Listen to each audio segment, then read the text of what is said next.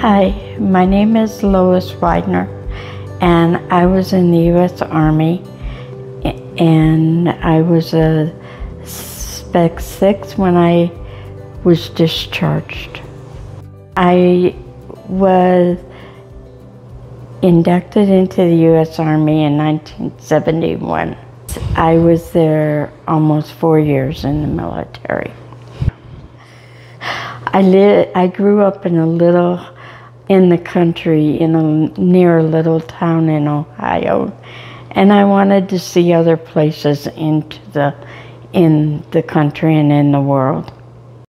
I went to talk to the Air Force, and I was an LPN at the time, and they sent me to the Army because I would get ranked sooner in the Army than in the Air Force.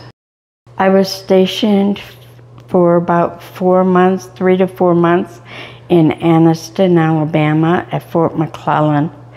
And then I went for about 3 months to San Antonio, Texas.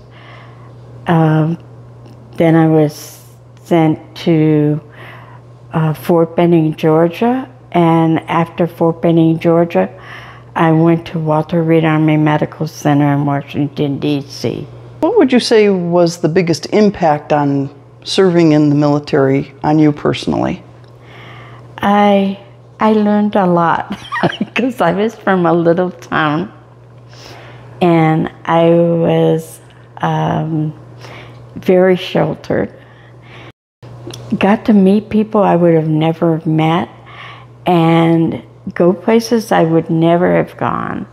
The first time I walked into Walter Reed Army Medical Center. Walter Reed was built in the early 1900s, and the hallways were enormous. And I saw them driving like golf carts through the hospital because it was a very, very big hospital. When I was at Fort Benning and at Walter Reed, both places I had interactions with people that had been in the war zone, not just in Vietnam, but also from Korea and during the Korean War. At Fort Benning, I was, at one point I was a ward master and an assistant ward master to a very large OB unit. We did labor and delivery, newborn nursery, and postpartum care. At Walter Reed, I was in charge of a VIP clinic for a colonel, and we saw some dignitaries and some very interesting people. And there I was actually at one point also in charge of a female med-surg unit as far as the non-commissioned officers. I had some interesting conversations with several people there. At Walter Reed? At Walter Reed. Famous people that we'd recognize? One of them, yes. Oh. One of them was a former First Lady that was at Walter Reed, and I spoke with her one time, and she was so excited when she would get to see her grandson and her granddaughter, and she was just a real treasure. Mm. She was a very, very interesting lady, and her husband had been in a general during World War II, and she was really very cute. After I came out of the military, I did go ahead and increase my education with the GI Bill.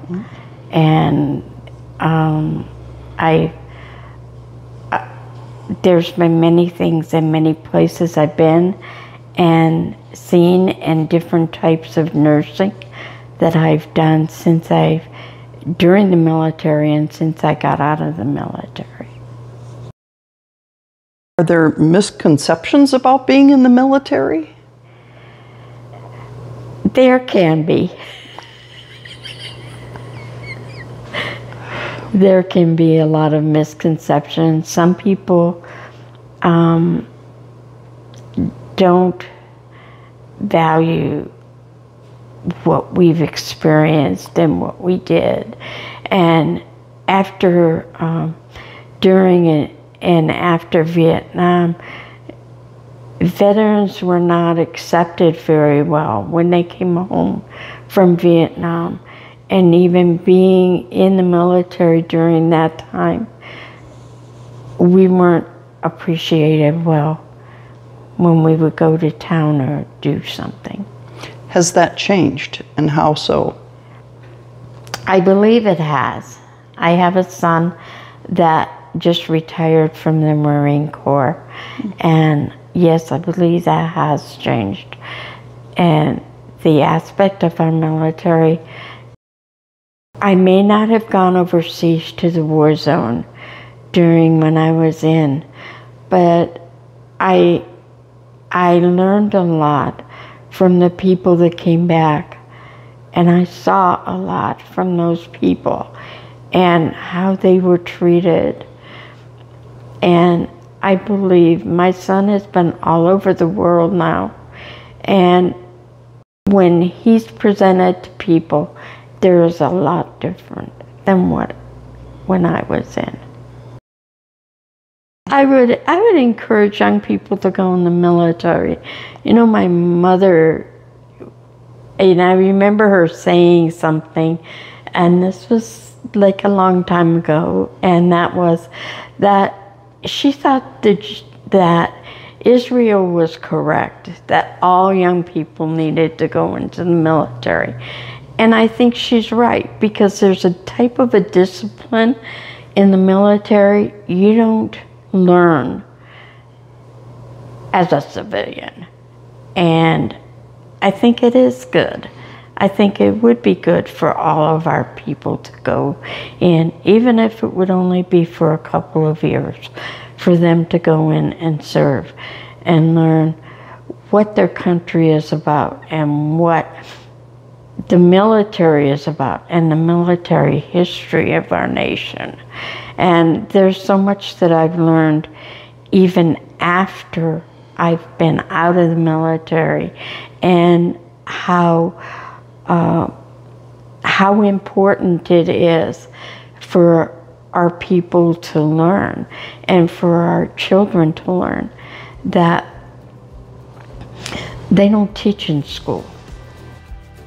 I am proud of my country. And you know, when we go through basic training, we're taught about military customs and courtesies, and we're taught about the esprit de corps of our military. And it is very, very true. And I am proud to be an American, and I'm proud to have served my country.